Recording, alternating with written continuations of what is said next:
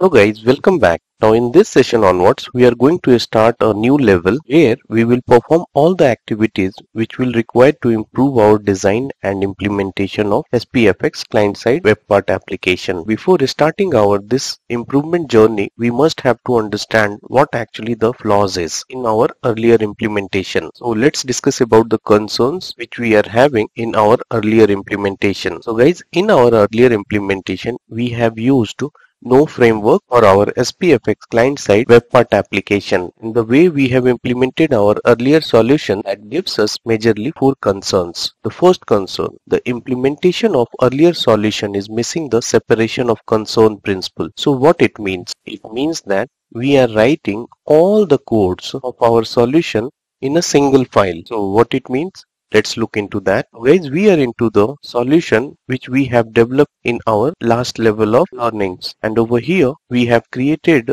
event registration application, that is a Webpart application. And if you remember that, we have designed all our UI inside this webpart.ts file.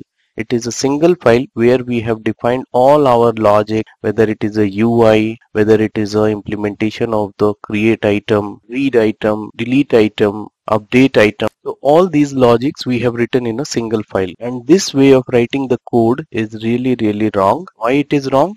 Because it is very difficult to manage whenever we are working in a larger project. And when we work in a larger project, we have team of developers, and as you know that whenever we are having team of developers, so each developer has different responsibility. Some has the responsibility of implementing the UI design. Some developer has responsibility of implementing the service side of application. Now you can imagine if you are writing all the code in a single file, so how difficult it is to manage this kind of a project, and that is going to be error prone. If you write your code in such a way, then it will miss the separation of concern principle. So you must be asking that what actually the separation of concern principle is. So guys, separation of concern principle is a principle. With the help of that, we make sure that each functionality of the application should have their own respective sections, and that respective section should be concerned about a single functionality. For example, suppose if you are implementing a UI for your application, a UI file should hold all the logic for the user interface implementation, that is UI implementation. Another thing, if you are having the services where you are having create item, read item, update item, delete item, so that will also hold all the logic for the service calls. So now let's proceed further. So guys, now we have seen concern 1 where we are having the missing separation of concern principle, and due to that we are having the concern 2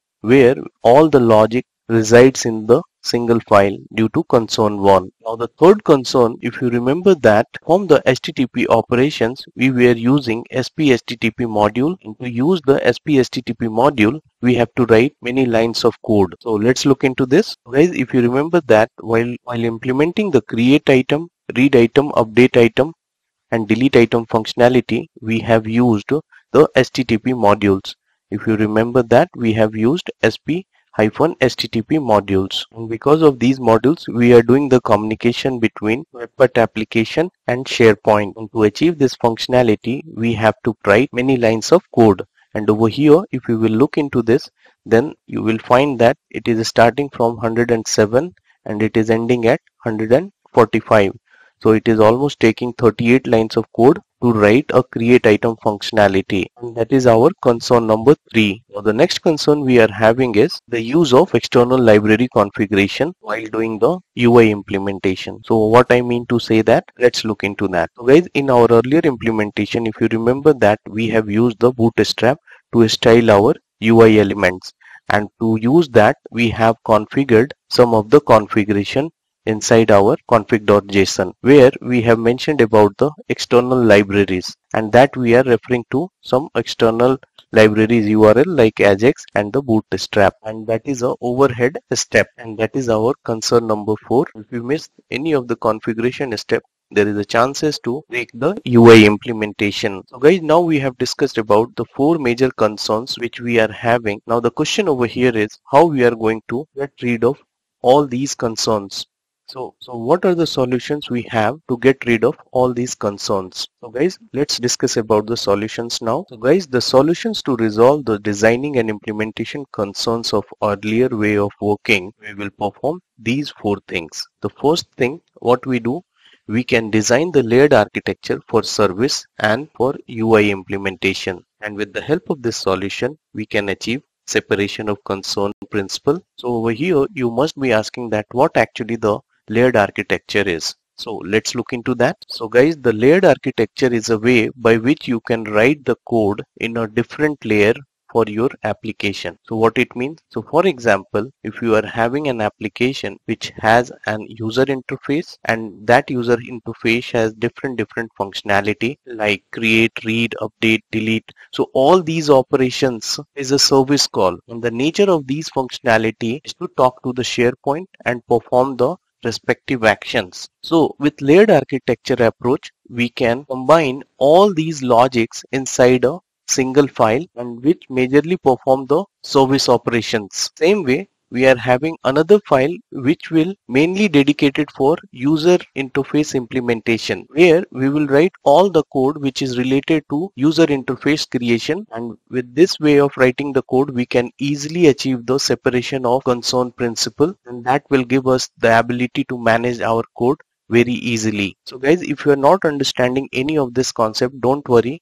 Once we perform all the lab activities, then you will come to know about what actually we are talking about. For a time being, if you want to understand what actually the layered architecture is, you just have to understand that layered architecture is nothing but a way by which you can arrange your code in different layers as per their functionality. So now let's proceed further. So guys, to achieve the layered architecture functionality, we are going to use React framework to implement our SPFx client-side Webpart applications. Another solution we are going to implement in our coming session, that is, we will use Office UI Fabric to implement UI layer, and because of this solution we will get rid of overhead of external library setup tasks, and that will also help us to achieve the same functionality in a lesser line of codes. Now the last but not the least solution which we are going to implement in our upcoming implementation, for our all HTTP operations, we are going to use PNP module, that is practice and pattern modules, instead of SPHTTP module. So what is the benefit we are going to get?